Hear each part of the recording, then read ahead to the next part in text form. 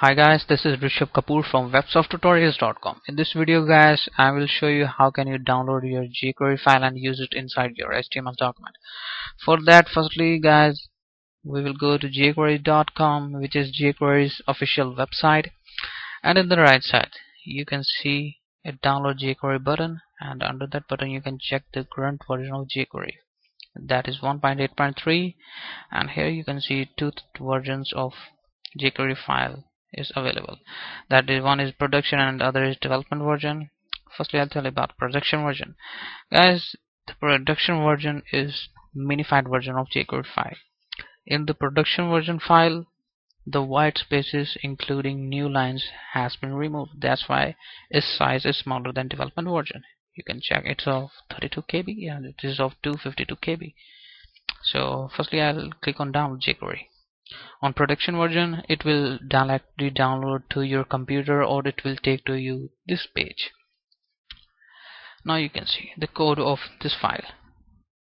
It is in coded form and you will not be able to read it easily. So this was about production version. Now I'll tell you about development version. It is uncompressed version of jQuery file. If you are interested in the inner working of jQuery, then you can use uncompressed or development version. I'll click on download. It will take me to this page, or download it, or it will download it to your computer directly. Now you can see this in this file you can read its code very easily, so that's why its size is bigger than production version. But guys, there is no difference between the functionality of these two files. The functionality of these two files are same.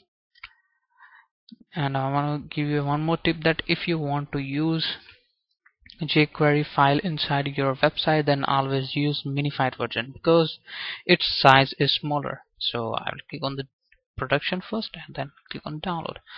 Then I will press Ctrl A from my keyboard and then Ctrl S to save this file into my computer. Then I click on the save button.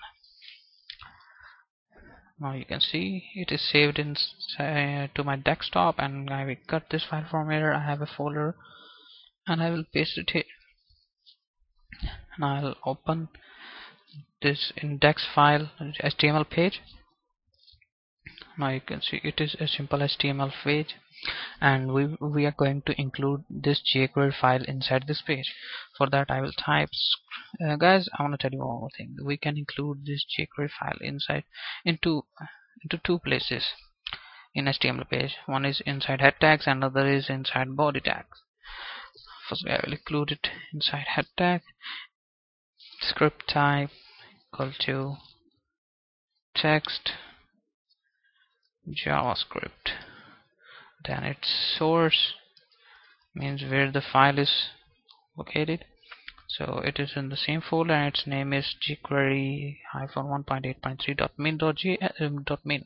So I will copy its name and paste it here, and I will enter .js because its extension is JS.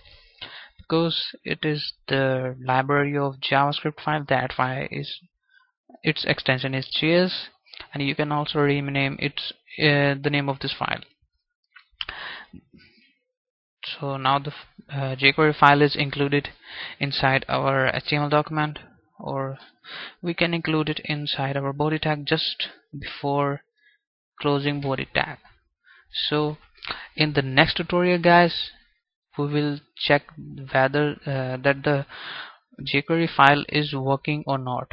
Means we will check the working of the jQuery file. We will test it. So enough for this tutorial guys. Don't forget to subscribe my channel to get recent updates about my videos. Let's see you in the next tutorial.